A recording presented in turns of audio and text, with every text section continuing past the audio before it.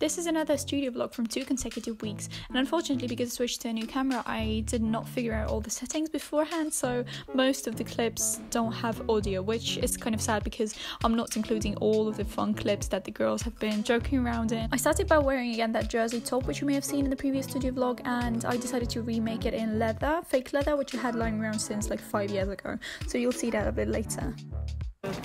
We just got feedback, so we're waiting for everyone to get them so that we can look at the points all together. Mila's feedback got lost. Don't worry, Mila, we heard that everyone passed, so it's fine. Okay, everyone's ready to go. Because I already see her tick point. I didn't see. Outstanding. Yeah, what is sure. that? What is that? As if it's true. What is that? What is it? What is it? I don't know. What is it? What is it? 85. 85. Here are a couple of clips of Marsha's work. Her drawings are just next level. She recently switched to working in jersey materials as our tutor suggested. Before she tried those very interesting plastic, burnt plastic materials which look quite cool but are quite a diversion from her concept. So she started reworking the concept from the start, and I feel like it works so well. Just look at the drawings, they're so beautiful.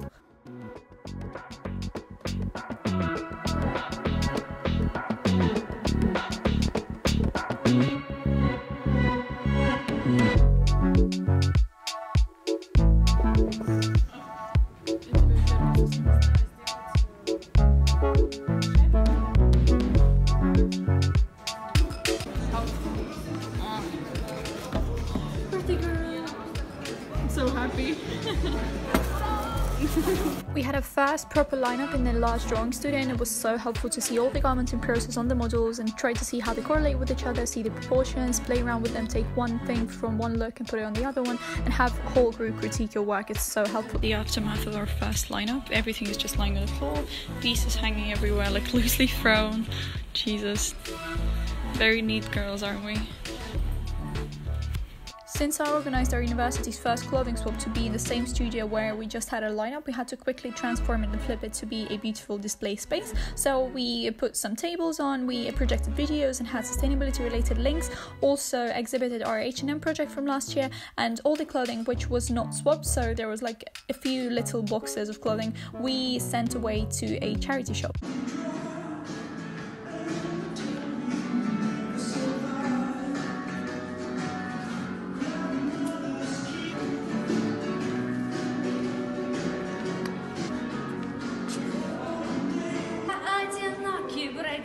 Любви Казанова, вечный любовник, вечный злодей, сердцеед.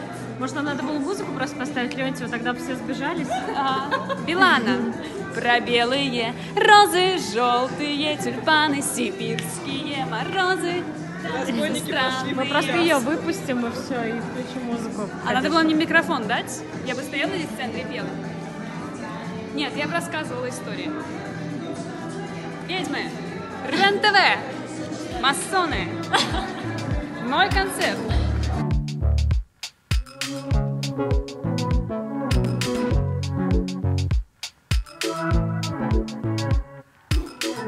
And during that week I was finally back to the printmaking studio to finish my lino cut piece, and also test it out on fabric pieces obviously.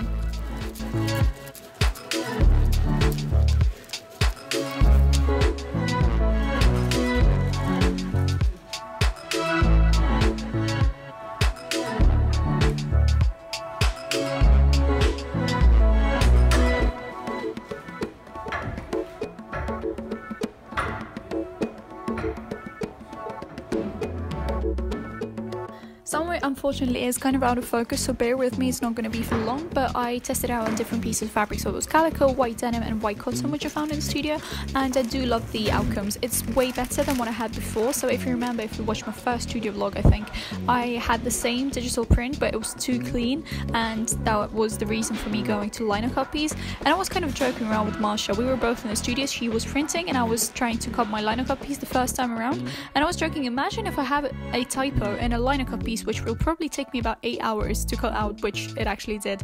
And what do you think? I actually have a fucking typo. If you look closely, instead of other, I have on there, so I have the other with an N inside of it. It was so stupid. I accidentally typed it in the computer before I transferred the thing to the Lino copies.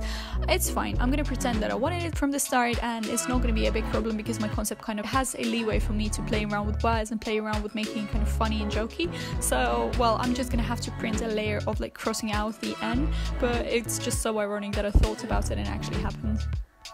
For one of the samples that I'm still using from semester 8 with the print, I used a scanner to distort it, so I decided to use the same technique with these prints that I just made on a Lino cut. And once our textile printer starts working again, which it hasn't been for the past 3 weeks, which is kind of fucking terrible because everyone is working with printer, I'm gonna be printing those out and testing them on fabrics because I love how they turned out. For the actual Lino cut piece, I love how it changed color because I was using blue ink, and despite my best efforts, it kind of stained the thing anyways. I love how it looks because it does resemble the actual stamp once it's been used a couple of times. I was thinking of using this actual piece to make a backpack out of it because I feel like it would be very interesting to have this option for you to dip your backpack or your bag or anything into color and be able to make an actual print, so that this idea will kind of still be in rotation with the collection.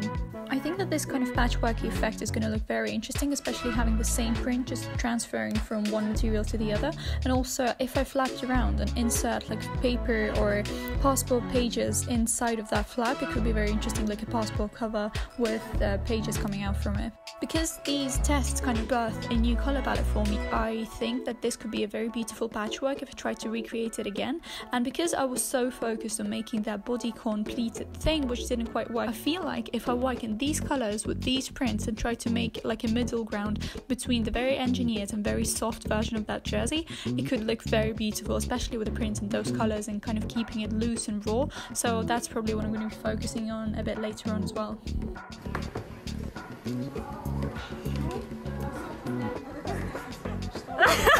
Таня уже все сняли, пока ты там свои волосы распускала.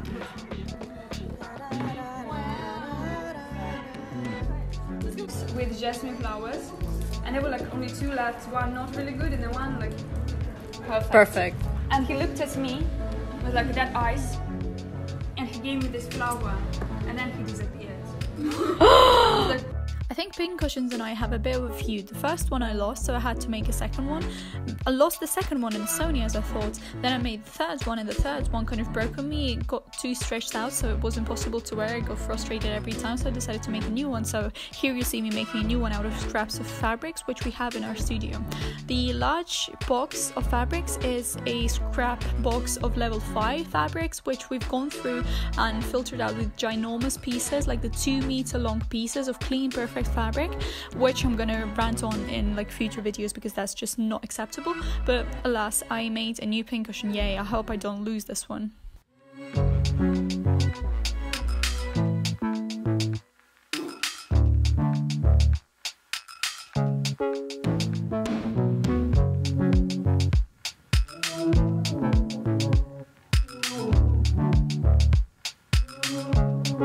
I don't exactly know what Anna was saying here because I lost the fucking audio, but alas, I think she was saying that she feels old and that her back is hurting and that she feels 50 years older than she actually is.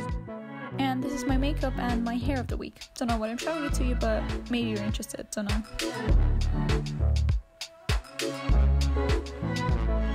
I decided to test different options of creasing the fabric on fusing because I was interested in looking to the opposite side of fused fabric, which is creased, because I like the kind of ghostly effect of traces of memories of those creases. So I tested different pieces of fabric which I found in my studio. Some tests worked better than others, but none of those felt perfect. I feel like I have to find a different fusing which has wider netting, and also the one I tested before looked very beautiful because it was in very thick white jersey. So I'm gonna have to recreate this effect, I guess, because the ones I tested out are only visible on black. It can be fixed if I make a black interlining to the jacket I'm making out of this fabric, but I don't want it to be very restricting to what person has to wear underneath to see the effect. So I'm gonna have to play around with it a bit more. Because we were very interested in hanging our stuff and process as the other side of the table is able to do, because the pole is lowered, we asked our side of the pole to be lowered as well. Not too much, not exactly the same as the other side, so that we could still walk underneath to go to the sewing machines without walking around them, but still enough for us to climb with a chair maybe. Despite the fact that I did not find the best fabric catering combo to make the jacket out of, I decided to make it out of the one that worked the best that I had available. And for the Wednesday lineup, I just wanted to show my tutor and my group mates what I was working on, so I could show them a little sample of that fabric in my sketchbook so that they would know what it would actually look like in the final version. We decided to take this piece from the dramatic kind of abstract trousers, and I decided to play around with it on the body because even in my first sketchbook I really wanted it to be like a backpack idea, so I decided to play around with it here.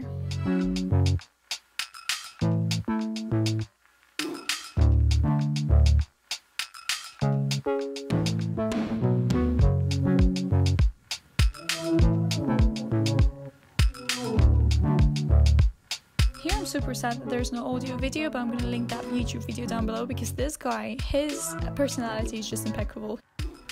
And finally, we had our astrologist Tatiana come in with tarot cards and read our fortunes.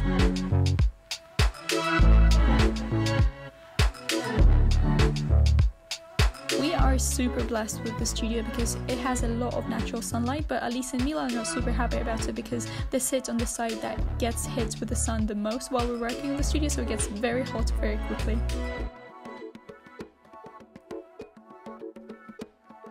Because I'm still on the journey of rediscovering my prints and samples and making new ones because I hated all the previous ones after the Christmas break, I decided to start playing around with impressions because I wanted to look deeper into that right from the start. And I made a little paperclip impression underneath the hot press on fake leather pieces which I had lying around the studio from like a few years ago. So I love the outcome, I feel like it looks amazing, but I was curious about how that would perform on real leather because I was not about to buy any fake leather and fabric. I bought a second-hand coat from Avita, which is genuine leather. It cost me just $500. It was so long, everyone was so in love with it because it was kind of tailored to my body, it looked amazing, and Tatiana was super crazy about me cutting into it and just wearing, but it's not my style. I know I'm not going to be wearing it, so I'm just going to be giving it a new life by reintroducing this amazing genuine leather into my project.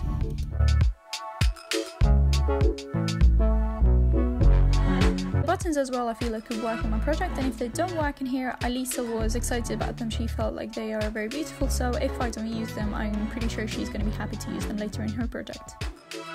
This was Tanya modeling one of Hong's dolls.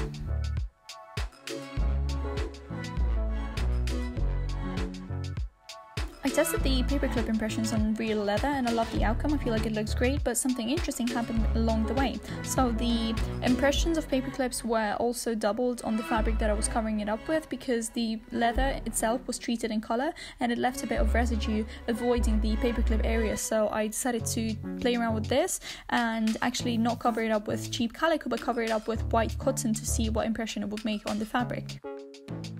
And it did leave kind of interesting, ghostly, very subtle effect, which I could implement in the project in like finishings or seams or interlining, so I'm definitely going to be looking into it later on. As I mentioned in the beginning, I just can't leave that top alone for some reason. It did not work in pleated calico, it did not work in soft drapey jersey, and I just decided to play around with it for the last time and test it in fake leather. I absolutely loved how it looked on a mannequin, and on the body it just looks hideous. Anna and I have the opposite problems. My stuff usually looks good on the mannequin and not so great on the body before I finish and perfect it, obviously, but her stuff does the opposite. So she claims that her stuff does not look great on the hanger or on the mannequin, but on the body does look good. I think we should both find a middle ground to be happy, I think, for once.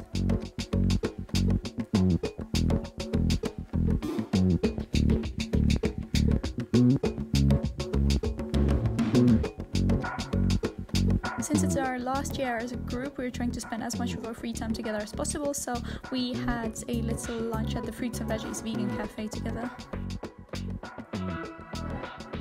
Alisa made a market bag out of her plastic pieces melted together, so it was kind of funny to see how she played around with it.